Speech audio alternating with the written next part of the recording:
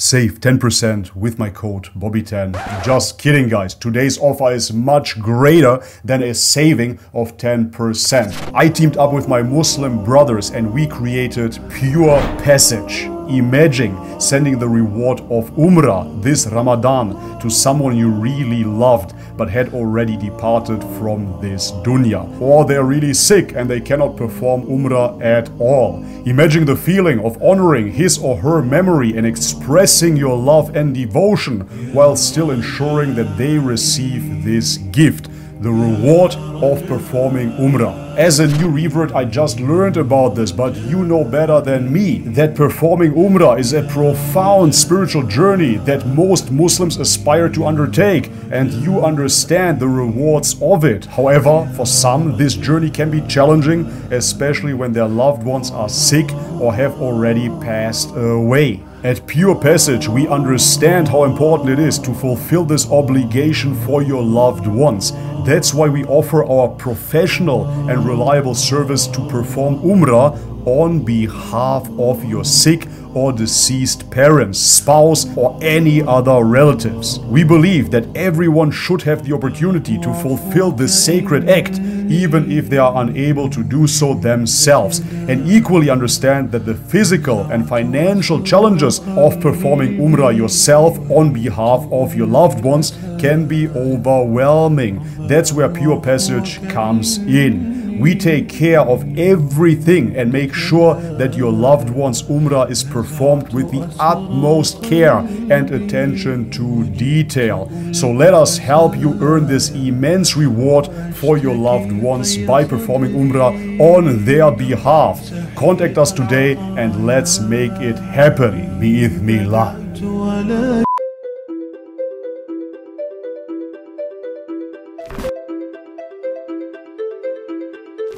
Alright guys, welcome back to the channel. If you're new, my name is Bobby. Guys, Jordan Peterson has outdone himself yet again. Pure intellectualism with his commentary on Islam. Today we're going to react to his podcast with Konstantin, Kisin and the counter-woke revolution. So if this is the very first time for you seeing my face over here, no, I haven't been a Muslim all my life. Quite the opposite. Let me double check.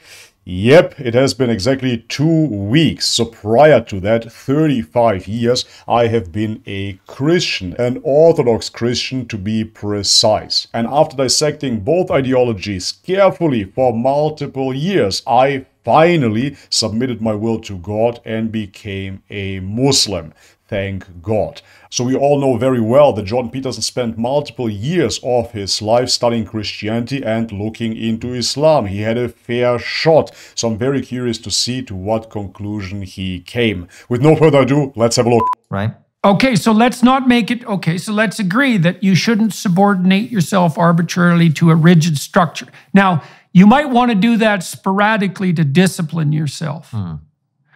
Right? But the object shouldn't be submission. Now, what's weird in the biblical narrative... Okay, this sentence alone explains why Jordan Peterson cannot give you a straightforward answer on the question if he believes in God. What do you mean do? What do you mean you? What do you mean believe? And what do you mean God? So he already tells you that you do not have to submit yourself to a rigid belief system, just occasionally to discipline yourself. Guys, I come from a bodybuilding background. If I would occasionally discipline myself, I wouldn't build the body that I have. If you want to be a bodybuilder, you would have to submit yourself 100% to bodybuilding. And of course, the same, even more so, applies to God. How can we sporadically submit ourselves to a rigid belief system? That doesn't make any sense. You know, is that the goal is not submission. It's so weird. It's covenantal relationship. Okay. And covenantal relationship is actually relationship. So one of the things you see with Moses, for example, and you also see this with Abraham, is that they're constantly negotiating with God. That's why the name of my next book, by the way, is Yeah, He that's Who Wrestled absolutely with God. fantastic. So if you look into the Jewish theology, yes, that is correct. They're arguing with God, and there is an instance where the Jews even won an argument with God. But how can that be? What kind of pathetic God would this be, where you, a mere creature, a mere human being, can outsmart God, your creator? Listen to this. I'm a father. My son is 2 years old. He cannot outsmart me if he goes to the candy drawer as if I do not know that. He cannot outsmart me. He's 2 years old. And this is just in a human context. Think about yourself, a mere creature made out of flesh, and then God, the absolute transcendence, the ultimate intelligence.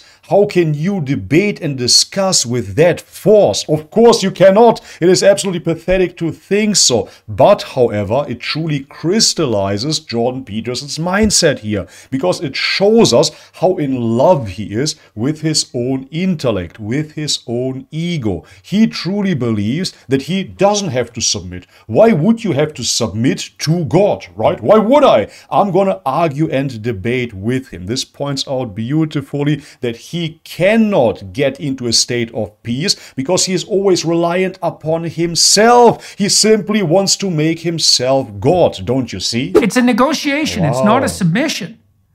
And so God is always threatening to wipe out the Israelites in the desert. He's just sick and tired of their idol worship and their whiny resentment and their bitterness and their worship of the past tyranny. And he's constantly threatening just to wipe them out and start again. Yeah. And that's the apocalypse, I suppose. And Moses is constantly interceding on their behalf and telling God he shouldn't break his word. And the odd thing in the story is that God actually listens, which is rather preposterous. But the reason that's happening is to mitigate against. So there you have it. You yourself agree that it is preposterous, and it absolutely is. In Islam, we talk about the fitra, the natural predisposition of man, the primordial state of man, in which he knows right from wrong, in which he knows that there is only one God worth submitting to. Everybody that has 1% of that fitra left knows intuitively that this is absolutely ridiculous. Why would Moses, somebody that was sent by God, debate with God? It doesn't make sense. Against exactly the problem that you described, which is to have the relationship with the transcendent degenerate into nothing but a blind obedience. And then the danger of that is, well, a blind obedience to who? And I see this as a threat in Islam, in the more fundamentalist forms of Islam. It's like, well, you should submit to Allah. It's like, hey, fair enough. Allah as interpreted by who? Oh, totalitarian, misogynistic mullahs. How about no? I don't buy your Allah, and I don't see who made you the right, precisely. And even if I believe Bigger queen.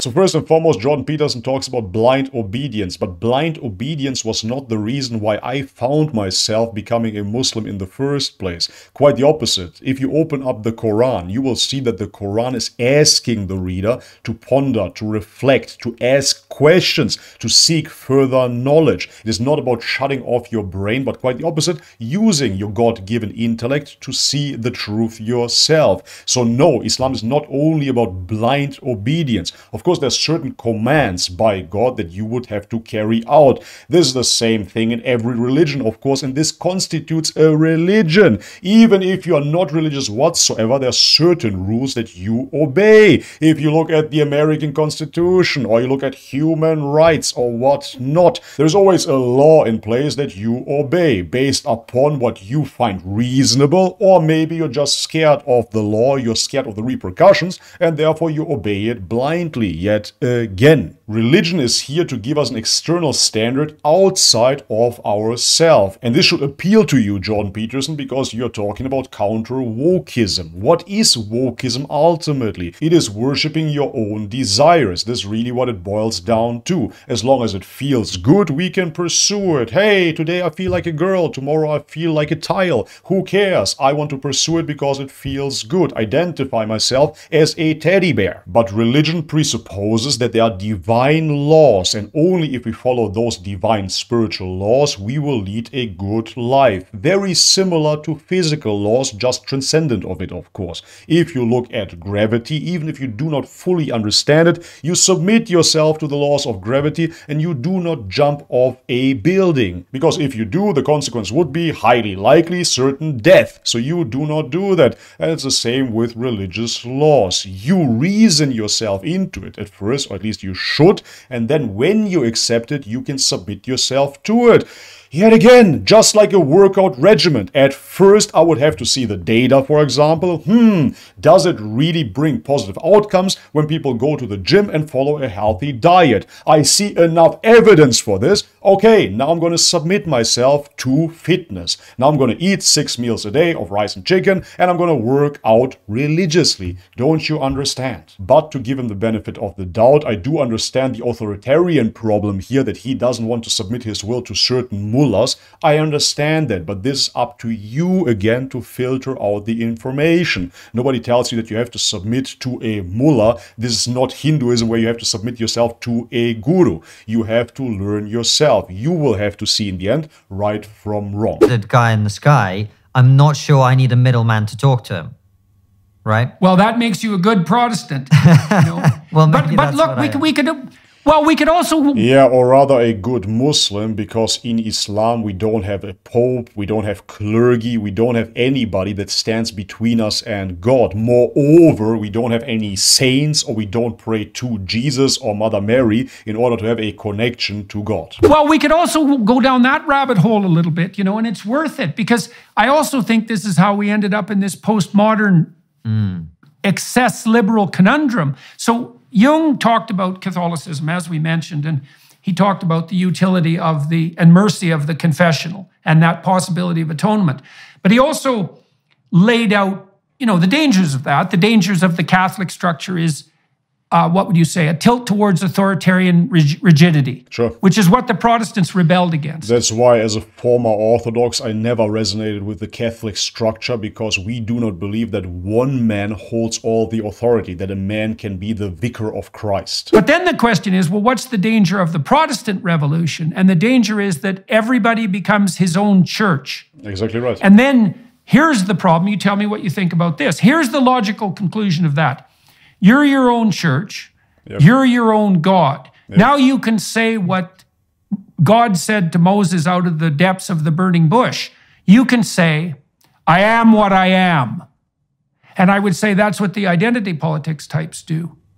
They say, look, I am so superordinate in my own self-defining identity that no matter what identity claim I put forward, sure, it is incumbent upon you to accept it as if it comes from an omniscient source.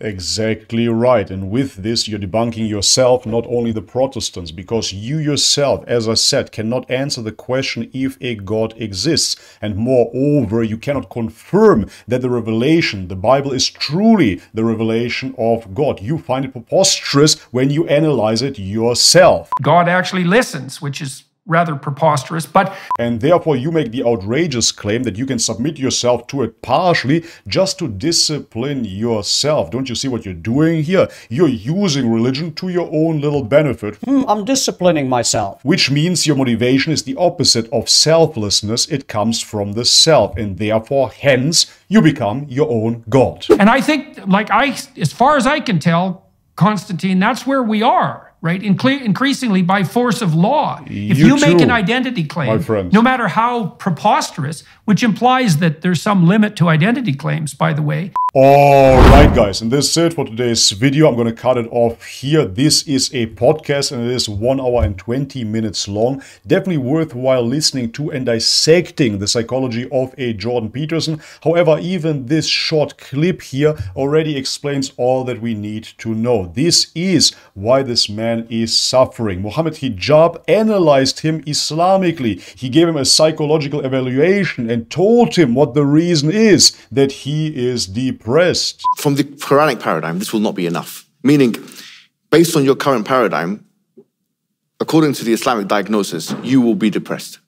Why? Because your purpose is not strong enough. Which is truly what it boils down to, because I am really questioning how can you commit your whole life writing books about the Bible, essentially a tafsir on the Bible, what it could potentially mean, philosophical excursions into the stories, the mythical stories of the Bible, but you do not even believe in God as your creator, as somebody worth submitting to. You are still wrestling with God, indeed, because you bought into the ideology that you can outsmart, outwit God, that you can debate and wrestle with Him. Don't you understand that this is the root issue, Jordan Peterson, of your suffering?